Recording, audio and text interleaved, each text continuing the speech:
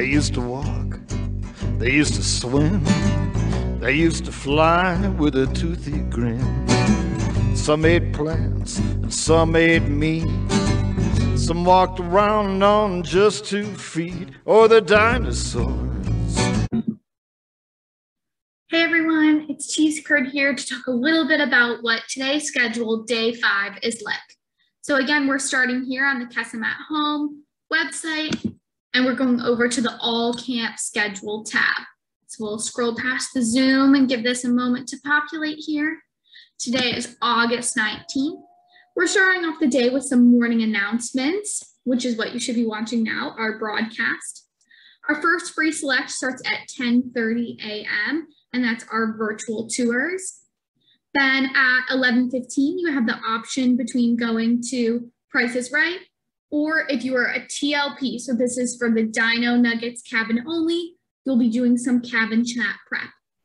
Again, with the free selects, we encourage you to attend at least one, but you're welcome to join both for sure. At 2 p.m., we have our talent show. So if you're performing that, also make sure that you have everything prepared, all of the supplies you might need, the resources or music, and let us know if there's any additional support you need for talent show. At 4:30, we'll be having our cabin chat, and we'll end the night at 7 with a craft. Can't wait to see you all there.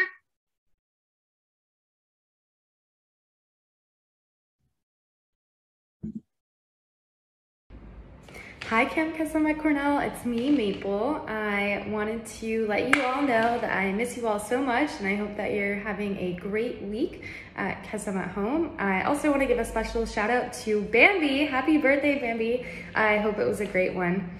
All right, all. CK love for now. Bye.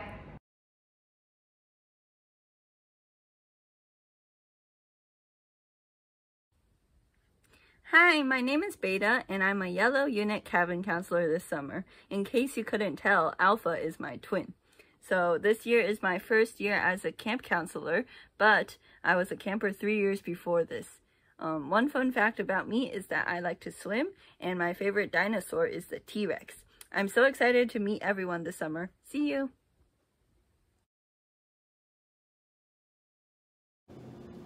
Hey everyone, it's Cheese Curd here. This is my second year at camp, and I'm so excited to be a part of the admin this year. A fun fact about me is I have 3 cats. Unfortunately, they aren't with me to show you, but their names are Malone, Ozzy, and Lita. And if I could be any dinosaur, I would be the Brontosaurus, because I think it's so cool that they're so tall and have long necks, and I'm pretty short, so I think it would be really cool to be that tall. Can't wait to see you all at camp today. Hi everyone, my name is Tulip. A fun fact about me is that I'm very left-handed, and my favorite dinosaur, I'm not really sure what it's called. I don't know a lot about dinosaurs, but I'd have to say one with the very long neck that only eats plants is an herbivore. Have a great day, Kesem at Home. Hi friends, today's the final day of our garden tour and easily the most important plant of my garden. I won't tell you the name yet, but see if you can guess it. The story behind it is that when I was in 2nd grade, we did a project for Father's Day where we brought in a mug that we picked out for our dad, and then we filled it with a plant and we brought it home to our dads for Father's Day, which, as you guys probably know by now, is like the most fantastic gift for my dad since he has a huge green thumb.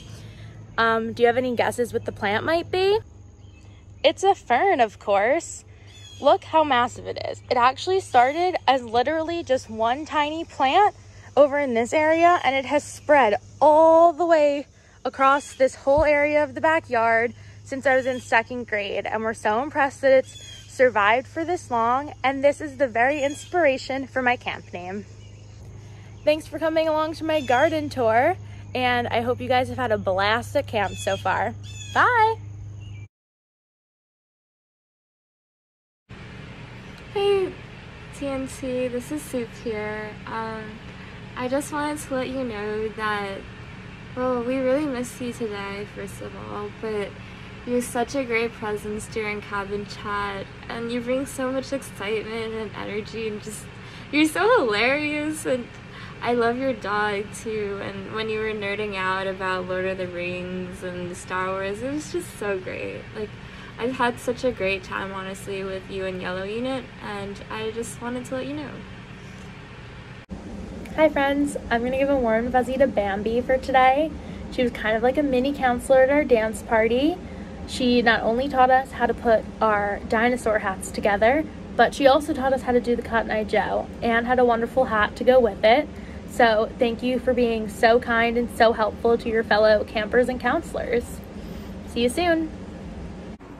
Hi, this warm and fuzzy is for CB. Thanks for always being such a constant presence at camp. We always love when you answer our questions and you always have such great answers. So keep it up. We love to hear from you. Hey everyone, I just wanted to give a warm and fuzzy to Cheetah for always bringing such a high energy to every activity he's a part of and also always having cool Zoom names. Thanks, Cheetah. Tootsie, I want to nominate you for a warm fuzzy because during the dance party today, you were exceptional. Your use of filters was like perfectly timed to the music and so good and so fun. And it brought such a good energy. And yeah, shout out you.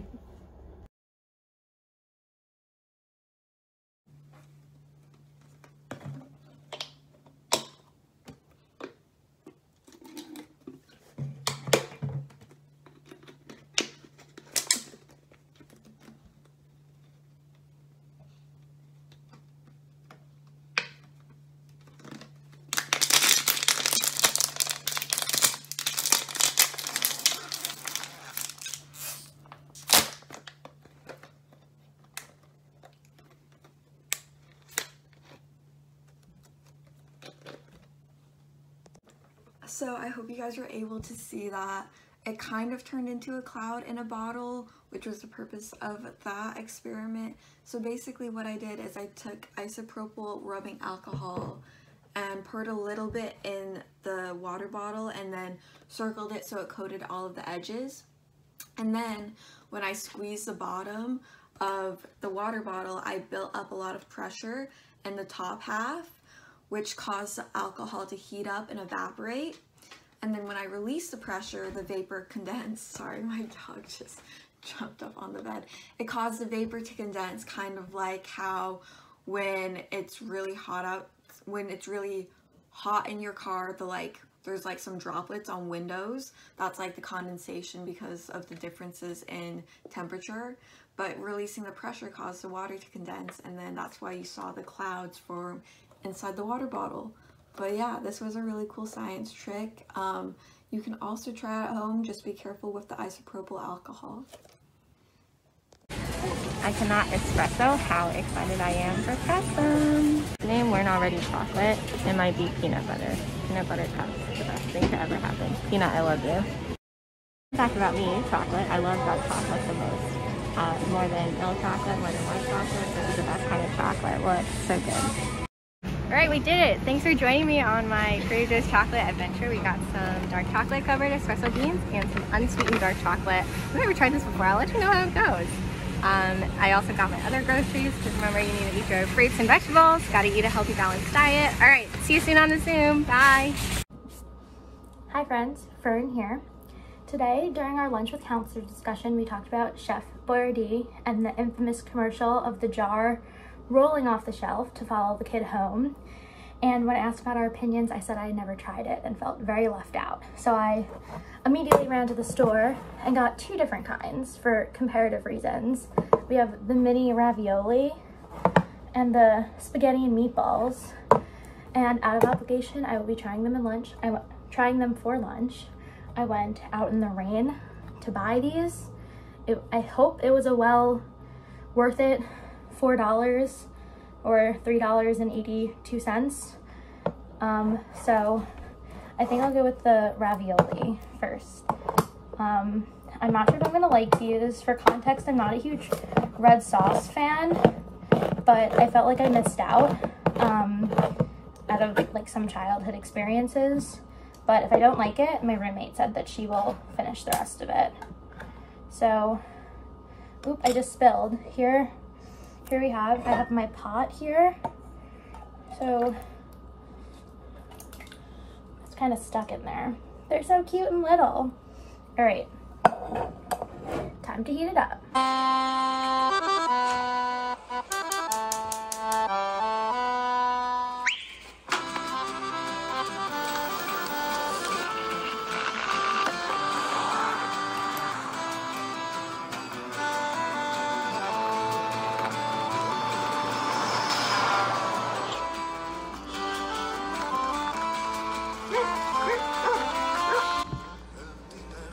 Okay, so I served myself some in this tiny little bowl, just in case I don't like it, because we do not condone food waste at Kesem.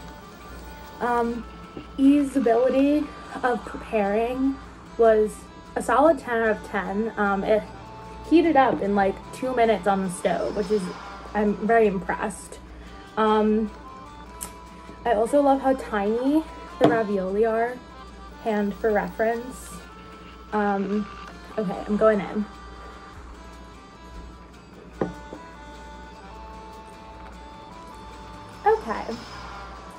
Okay. So it's a little mushier than I expected, I will say. I like my pasta al dente, you know, a little bite to it. This is kind of just straight up mush. The sauce is very liquidy, but the flavor isn't horrible. Would I rather cook my own pasta? Definitely. But was this really easy to make for lunch today? Yes. Let me try one more.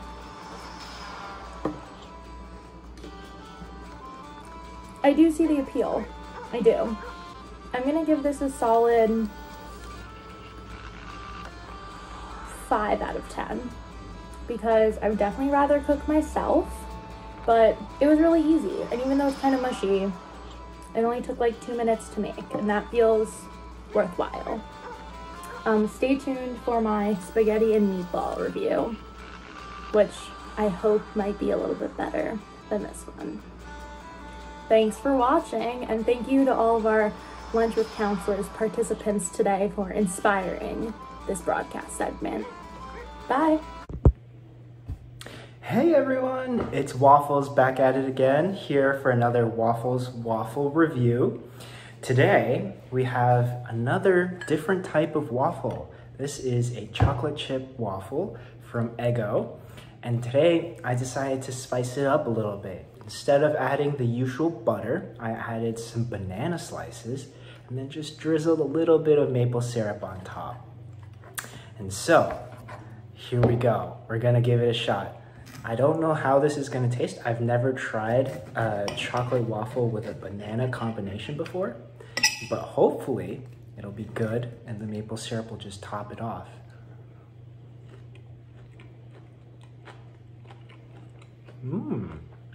First bite, first impression, I really like it. Now, I've had crepes with banana and chocolate before. That was really good. Waffle with chocolate chips and banana, even better. Even better. Now, one of the things that happened today while I was making my waffle, because I usually put it in the toaster, was it started folding over itself. And so when the waffle came out of the toaster, it was all mushy and deformed and it was a little folded over. But I think I kind of like it actually. That way it's like you can fit more in one mouth, and it kind of holds the maple syrup in the little corner, in the cradle that it has. And so it adds a little more flavor with the bananas and the chocolate chip and the maple syrup.